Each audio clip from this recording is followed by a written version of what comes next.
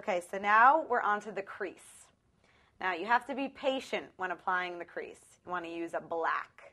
You can use a frosted black, a glittery black. You can use a matte black. I'm using a basic black. That's great for the crease, though. And I'm using a nice fluffy crease brush.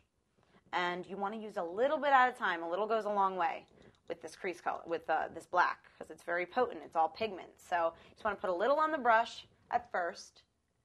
Go into the crease, which is basically a sideways V.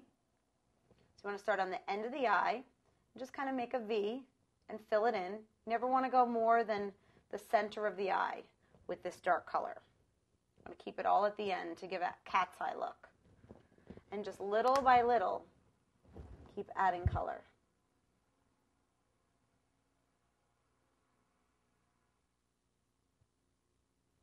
Be very patient. Take your time, because you can really mess up the eye and all the hard work you've just done. Just little by little, keep adding color. And you can really do it pretty dark.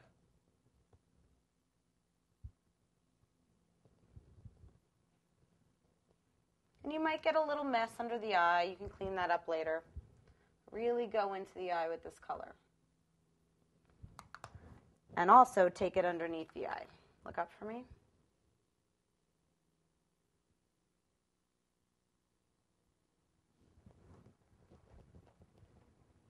Look up again.